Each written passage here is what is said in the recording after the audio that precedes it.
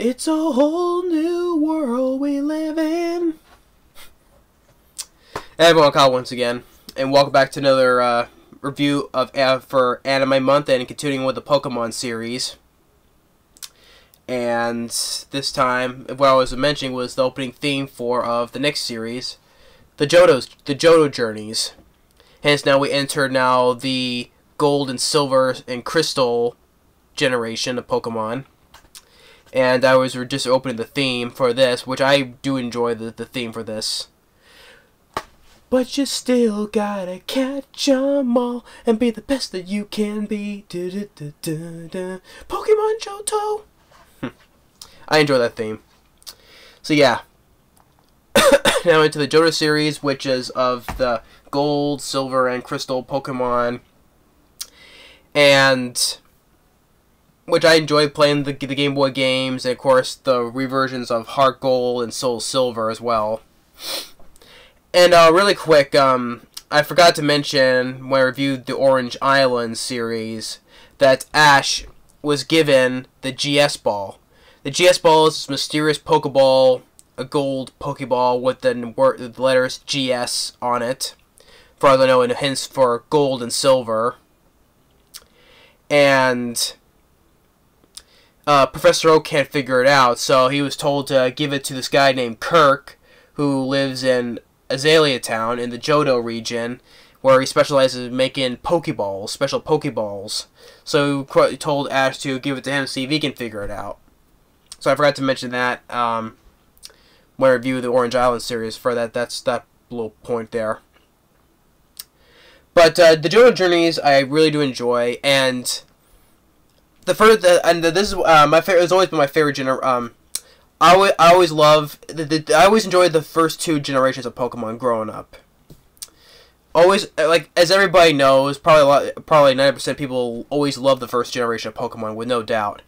But I always enjoyed the second generation of the Gold and Silver Crystal Pokemon. You know, with the Totodile, Cyndaquil, Chikorita. I always enjoyed the second generation. Those were always two of the best generation of Pokemon for me.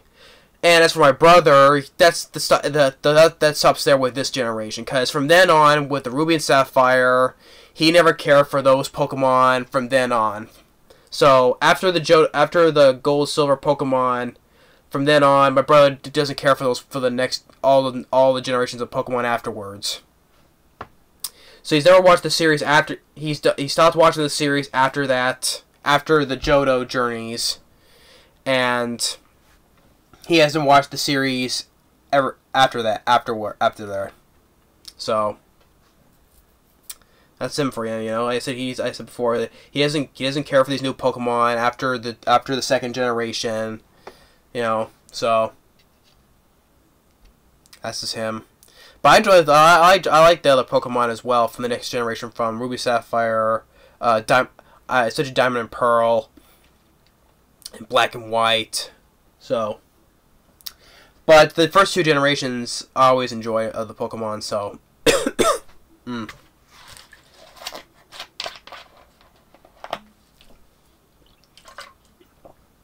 But as the story continues, and aside all that now, as the story continues, since Ash was told to give the GS Ball to Kirk, he now proceeds to go to enter in the Johto League. And once again, with traveling with Misty and Brock, and once again Team Rocket, you know, trying to catch Pikachu. He heads to Cherry Grove City, where he meets with the professor of the Johto region, because you know each region has their own professor you go to, right? So you know, like with the Unova League, you know, the Black and White series, there's Professor Juniper, and then with the Kalos region, the XY series, you have Professor Sycamore. You know, those each one is a professor for each of the regions, you know. So, but here's they get the Professor Elm who's also a student of Professor Oak. He's the professor of the Johto region, and he's taking care of this Totodile who's waiting for a new trainer to come, and Team Rocket snatches it, and Like, the Totodile bites into Jessie's hair, tries to fling it, but it's still stay stuck on her. And the first are fighting over the phone to call the boss. And eventually they defeat Team Rocket and rescue the Totodile. And from then on, Ash is on his way to the Johto League. And it comes to my first favorite episode of the Johto Journeys, is the Double Trouble header, where they meet Casey, who's a baseball fanatic, who her all-time favorite team is the Electabuzz team, and she got her first Pokemon, a Chikorita, where she got from Professor Elm, and she's like sings like the team theme, which like all three of them are standing like, huh? And like Ash kind of says like, oh, the Electabuzz team is no good. They get creamed by the teams of Magikarp and Starmie, and that gets Casey riled up, and she wants to battle Ash. And Ash uses Charizard, easily defeats her three Pokemon. First, a Pidgey, which bounces at Charizard defeats it just using his Nostril Gus, and then uses a Rattata, just completely bounces off of Charizard, then uses her Chikorita, and like Charizard spits out like a little small flame and sets like Chikorita's leaf on fire, and that was it. And then Casey gets upset, she runs away, meets with Team Rocket, who pretends to be nice, as they're always manipulative. Say the words wrong. Manipulative. And thinking that Ash is the cheater. So they duke it out again at the baseball field, and Team Rocket has a plan, takes with Pikachu and Chikorita, and they use those machines where they send the baseballs at you. Those type of machines, they send the baseball at you. And like Casey uses the badges, just hitting like one after another, and Ash uses Bulbasaur and Pikachu and Squirtle to deflect the balls back, and like his Team Rocket even hits Meowth in the face. And after they defeat Team Rocket, they go their separate ways until they meet again. And the next episode after that is called A Sappy Ending, where they're walking to the forest, they see three trees that have no leaves on them, and they meet with this ranger named Woodruff, and they see this big tree. It's inhabited by Heracross, who likes sucking sap.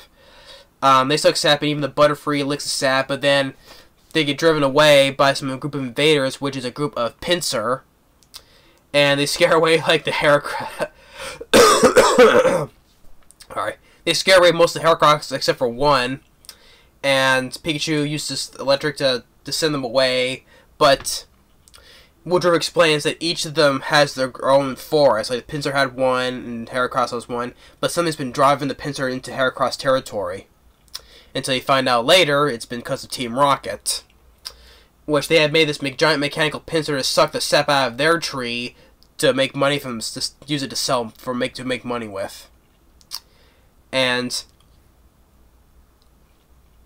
like Pikachu tries to use his electric attacks, but it absorbs it and sends it right back at them until Heracross comes in and saves it and just tosses it into the air and just explodes, and then Team Rocket blasting off again, and everything's back to the way it was, and that's the end of that episode. So, and then a little bit afterwards, another one of my favorite episodes is Ignorance is Blissey. So they get to this little quiet town. They go to the Pokemon Center and they find out one of the Pokemon nurses is actually a Blissey, because all the way up to all the Pokemon centers with Nurse Joy is been Chansey. So, but this one is a Blissey, the evolved form of Chansey. And like this Blissey's like really clumsy. Like they know that they're very hungry, so it fixes some food. But she has like stacks of food and They run away, but all the food spills on Ash, and he tries to, when he's taking a bath, Blissey takes a giant broom and scrubs to scrub Ash's back and just scrapes his back badly. He's like, ah! And then rubs rubbing alcohol, and Missy's like, when it hits those scratches, ah! And then Nurse Joy comes in, sees Ash bandages, and she screams as well. And then Team Rocket, they're hungry too, and James is like, I can't remember what food tastes like. So they sneak into the Pokemon Center to get some food, but like Jessie chases after Meow because they're always fighting over the little scraps. And Jessie runs into Blissey, which you can say coincidence, though she happens to run into this Blissey who, it turns out the Blissey is actually an old friend of Jessie, because Blissey has this broken half of the necklace it wears, because Jessie has the other broken half. It's when they both met when Jessie, when she was a girl, she wanted to tend to be a Pokemon nurse. So she attended this Pokemon school for Chansey. That's where she meets the one Chansey that becomes Blissey. That's her old friend. So, since she wasn't qualified to be a nurse, so when she leaves, Chansey breaks that one half of the necklace off and gives it to Jessie. So, you can say it's coincidental that they met, you know. But yeah, and since they're hungry, Blissey takes them to the storeroom where all the food is, and James is like, there's enough food in here to give us Snorlax indigestion. He gives them all their food, all the food, and the next morning, and Ash is like, this is all there is for breakfast, and there's barely nothing for them. They check the security footage and see it only shows Blissey taking the food. But Team Rocket's not in the picture though. But it only shows that Blissey is the one who took the food. So Team Rocket James comes up with the idea that we'll pretend that we tricked Blissey in giving us the food. So they're gonna pretend they're the ones that they told Blissey to give them the food. So that way Blissey doesn't get in trouble. So. But eventually, which they won't find out, but they get the food back, and all's well ends well for Blissey, you know, remembering Jessie, so.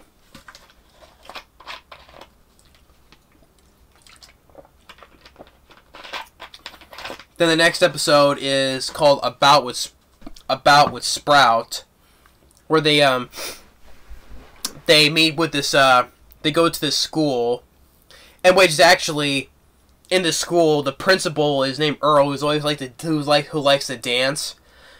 The principal, if everyone knows playing Pokemon Stadium 2, in Pokemon Stadium 2, there's like this little you go to this one part where there's like the Poke Academy or Poke School, right? And you see Earl right there. You're like, oh, you know, whatever. Yeah, so it's funny that Earl has a little appearance in that game. We see in this episode of About with Sprout, he's the principal of the school who likes to dance. Like, come on, kids, give it a whirl. So, it's a school for little kids who want to become trainers. And there's this one kid named Zaki, really wants Ash's Pikachu. So. He tells Pikachu, come on Pikachu, you can don't be Ash's Pokemon, be my Pokemon. And Pikachu's like, Pika, Pika, Pika. He doesn't want to. And he steals a Pokeball from Ash, which technically it wouldn't work because that's not Pikachu's Pokeball, because even if Zaki threw the Pokeball at Pikachu, that's not his Pokeball, so it wouldn't have worked either way. So if he would have hit Pikachu with a Pokeball, it wouldn't work because that's not his Pokeball. But he thinks he sees Pikachu, but he captures it, and Ash fall into that pit trap by Team Rocket, and Saki throws the Pokeball with the thing it's Pikachu, but it's actually, he caught a Bellsprout. And James like, Pikachu's sick! That's not Pikachu! And they plan to use a phony microphone to, like in Ash's voice, to like, trick Pikachu. So, but they get foiled, and they send off into what was called the Sprout Tower, which when you play the Hard Gold and Crystal versions in the game, you go to the Sprout Tower. So that's in the game. The Sprout Towers are like this giant beam that moves and waves like a Bellsprout. does. So Team Rocket plans to use that to like to saw the beam, and they attach this big rocket to it. But unless they give Pikachu to them. And then Zack uses Bellsprout to use the Razor Leaf to get the remote control. And eventually, once again, anyone who's seen this show, they're always full in Team Rocket's plans. They're on the rocket, and they go zooming off and blasting off. So, but now eventually, Zack was not happy with his Bellsprout. Now he is. So he plans to use it. Make it his. Well, it is his first Pokemon that he caught. So that's that. And then the next episode after that is when Ash finally gets to Violet City to fight the gym leader Faulkner, who specializes in flying Pokemon. He has a Pidgeot because Faulkner uses Pidgeot to foil Team Rocket's plan to capture Pikachu. So when Ash fights Faulkner, he first uses Hoot Hoot, and he uses a Dodrio, which Ash thought that because everyone knows that Dodrio can't fly. Well, Faulkner says, well, in that case, everybody's wrong. You mean yours can? And because like what Brock said, that's what Faulkner meant. Dodrio jumps so high, it's almost like it can fly. Yeah, so Dodrio, when it jumps very high, it's like it can fly. But eventually, it beats Pikachu. But Pikachu gets beat up by it though. But eventually defeats Dodrio. But he's too exhausted to fight against his Pidgeot. So, and now the real battle is when Ash uses Charizard. And of course, it's good like the usual. Charizard gets beaten up at first because Pidgeot's really quick. But then Ash gets the idea. Since Pidgeot moves really quick, forward and get Charizard from the back, so he uses that to his advantage. So it gets behind Pidgeot, and when Pidgeot uses his quick attack, Charizard quickly turns around and uses Fire Spin. And to me, I always thought this was always a badass moment when Charizard uses his Seismic Toss, because every time when he uses his Seismic Toss, it shows like he's circling around the Earth. But this one, I really like this version of the Seismic Toss. So he uses Seismic Toss and tosses Pidgeot to the ground. Of course, when you get mixed in with the music of the score with that sequence, makes me like that scene more. So, yeah, so Charizard uses his Seismic Toss and just tosses Pidgeot to the ground. And he wins his first Johto League badge. So then the next one he heads off to Azalea Town. That's where the town he's supposed to actually going to deliver the GS ball. And I'm not going through the series of episodes that well, I'm only explaining my favorite episodes of the Johto Journeys, but like the other episodes, I'm not getting into because I'm sure everyone by now has seen all the seasons, like especially the Indigo League, the Orange Islands, and then with the Johto Journeys. So, but I'm only explaining my favorite episodes. Like I said, I don't want to go through every single one because it would take me forever, and I don't want to strain my voice. It's gonna be so sore. I don't want to strain it. So, but yeah, that's my favorite episode. But I'm talking about my favorite episodes. So, Fighting Fire with Fire is my next favorite one, and the next one is another favorite is Going Apricorn when they finally get to Azalea Town. Well, yeah, but the episode before that is when the Azalea Town was in a drought because of Slowpoke. There's this myth about the Slowpoke when they yawn, it rains. So they save the Slowpoke well, and Kurt in this Slowpoke suit. They stop Team Rocket, and the Slowpoke yawn, it starts raining, the town is safe from the drought. So now, the next episode, which is another favorite of mine, is Going Apricorn, when they finally give, which I think that this was like a throwaway story plot because this is a nitpick though because this basically it's a plot point that's a throwaway because all this time when Ash was supposed to give the GS, like when he first got from the Orange Islands. And he's supposed to travel all this way here to give it to Kirk, even though Kirk doesn't know what it is. After he gives it to him, that's never brought up again after the series. After that point on, when they leave Azalea Town, and after when Ash won his badge there, it's never brought up again. So after he leaves the town, it's never brought up again about the GS ball, because of course the many things that people say it contains Celebi, but that point the GS ball is never brought up again, so it's never mentioned again after which from then on. So all that time with him traveling with the GS ball, even in an episode a while back with dealing with the Quagsire, it took the GS ball, but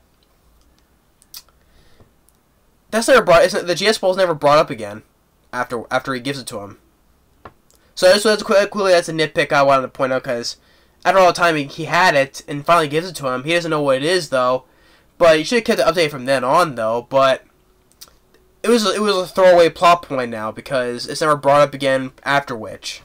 So, but regardless of that though, my favorite episode still is Going Apricorn, because Ash wants to see how there are different color types of apricorn, various colors, and each one can be to a different specific Pokeball, like fastball, friendly balls, love balls, lure balls, heavy balls.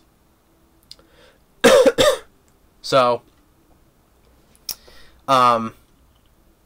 like in each one, like there's in which Brock, because there's a few trees that have pine cone in it, and Brock wants to catch a pine cone, and the pine cone is the explosive type, and Missy's like, I think it's scary. It looks like a grenade.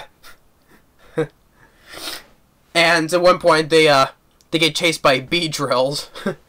Bee drill. And which, by the way, they Kurt's granddaughter Maisie takes him on the tour for each different colored apricorn. So until one point they get to there's a tree that had black apricorns to make heavy balls with, and Team Rocket uses this gigantic fan to blow the apricorns off, and the one Pineco tries to take them on, trying to self-destruct, and Brock uses the fastball to catch it, and they defeat Team Rocket as well, and then Brock lets out Pineco and just self-destructs right in his face. So, and then after which, Ash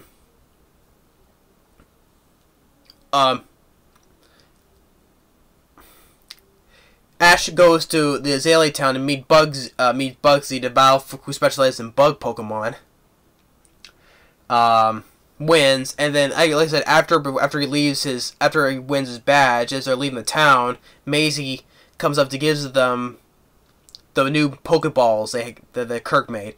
2 of them are lure balls, which is to capture water Pokemon. Ash and Misty gets one, and Brock takes the heavy ball. And like I say, anything about the GS ball, and Maisie says Grandpa still doesn't know nothing about it. After which, then GS ball is never brought up again. So that's the whole story. That whole storyline with the GS ball has been thrown away now. But yeah. Now, next time, another episode I enjoy is a far-fetched tale, where he meets this kid named Sylvester, who is trying to get his Farfetch'd to cut wood using the cut attack, because they're in the Ilex Forest, which is where you travel after Azalea Town to head towards Goldenrod City.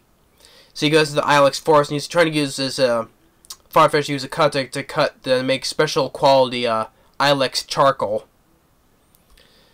And Farfetch'd doesn't listen, runs away.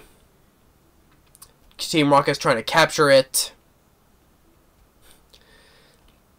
And point where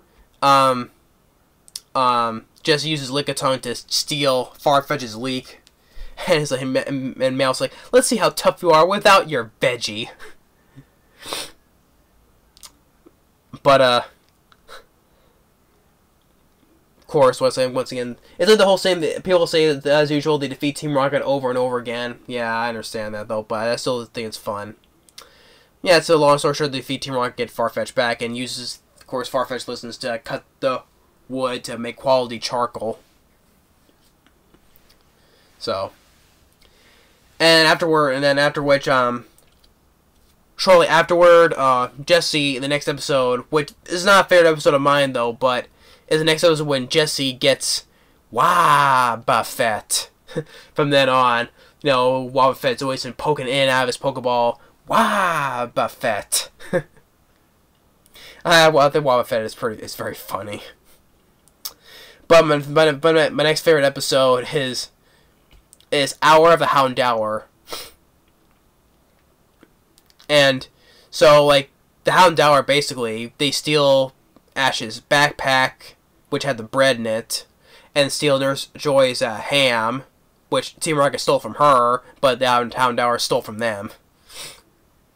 And so they plan to camp out at night to plant a decoy, which they didn't like. So they get into a fight, and the pack leader fights Pikachu, but they hear one of their own is in trouble. A sick and injured Houndour who's fighting a Golem.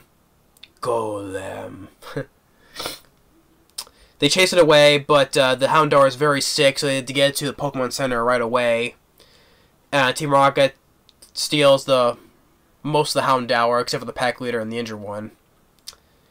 They defeat Team Rocket, of course, and they say goodbye to the pack. Next is the Totodile duel, is where Ash and Misty, they fight because there's a wild Totodile. While they're fishing, like, Misty has a special lure of her. And Totodile comes out. She's like, goes goo goo gaga over it because you know how she loves water Pokemon. Oh, it's so cute, all that. But it spits out her lure. And even sprays Team Rocket, and both Misty and Ash use the lure ball. They catch the Totodile, though, but they don't know which is whose, though, but they are fighting over it. Whose is whose, so Brock takes possession of it. He's like, they're going to need a referee. Okay, I'll take custody of this for now. It's pretty obvious that it's either one of you who's going to give up or give in. So there's only one way to do this. Who gets to keep the Totodile? So Ash and Misty fight out. It's a 3-on-3 battle, and since Ash thought he was smart that electric is strong against water, so he was going to use Pikachu, but smartly Misty uses Togepi, and you know Pikachu doesn't want to hurt Togepi, so first like Togepi gives Pikachu a hug and uses like his charm attack, and Pikachu just runs away. So that was pretty funny. And then it's Bulbasaur versus Staryu. Bulbasaur beats Staryu. And then it's Chikorita. Well, I'm sorry, I had that wrong. It was Chikorita versus Staryu. I had that wrong. Sorry. It was Chikorita defeats Staryu. And then it's Bulbasaur against Misty's Poliwag. So, which Bulbasaur thought defeated Poliwag, but Poliwag evolves into Poliwhirl, and thought that would give Misty advantage because it evolved, but this still wasn't enough because Bulbasaur defeats Poliwhirl using Solar Beam. So Ash wins Totodile because he has all three of the starter Pokemon. Guys, I forgot to mention he caught Cyndaquil before arriving in Azalea Town. So he has all three of the starter Pokemon, and of course, earlier I forgot to mention that he caught Chikorita, who was a wild one, who ran away, and he saved Chikorita. So he has all three of the starter Pokemon.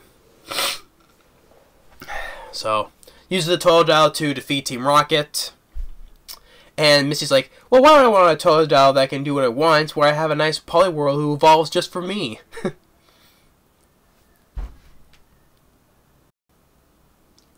So, now the next one is Foul Play, is when they get into this dark forest, and they meet with this guy named Professor Wiseman, and where Professor Wiseman, he's trying to capture this unusually rare colored Noctowl.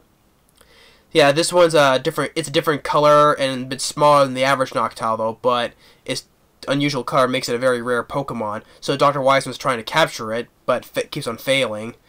And like Ash tries to capture it, but it hypnotizes him. And he's talking to a rock thinking that's Pikachu. So, but Dr. Wiseman thinking he comes up with a new plan to capture it for good. And what he does, his plan was to make it look like the Noctowl's looking into a he's looking into a mirror, but he doesn't know it's used hypnosis, but it's looking into a mirror, it reflects and hypnotizes itself. But it hypnotizes Dr. Wiseman, and he picks up a rock as well, and Team Rocket uses this giant robotic Noctowl to capture the Noctowl, but Ash gets it out of their grasp. And Noctowl uses Ash's Pokemon to talks to it and uses them to their abilities to defeat Team Rocket, and then eventually Ash catches the Noctowl. But that's another episode I enjoy.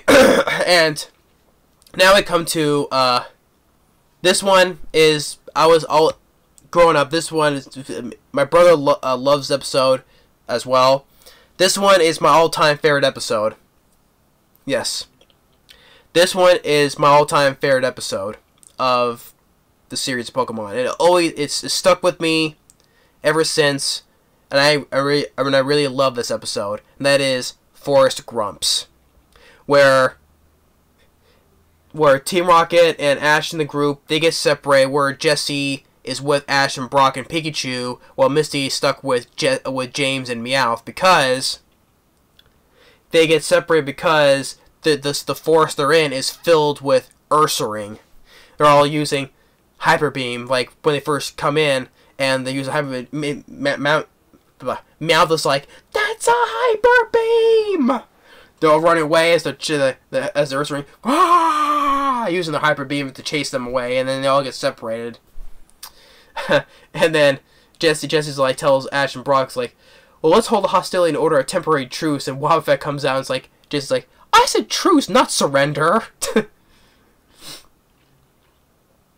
then it was fun with Jesse, James, Meowth, and Misty. Like they try to pick a direction. There's 3 directions. Then it was like 1, 2, 3, and Meowth wins. Like the odd finger wins, which he keeps on winning. So.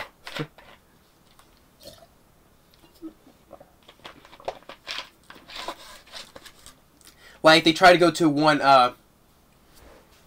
they try to go to this one cave. It's nighttime, they try to go to this one cave, but it's filled with Ursaring.